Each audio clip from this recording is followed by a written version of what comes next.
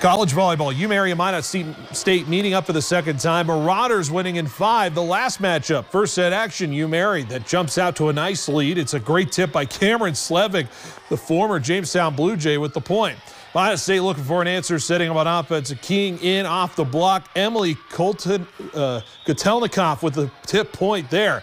But the Marauders riding that home court advantage, going to their kill leader, Nikaya Ellis, one of her 15 kills on the night.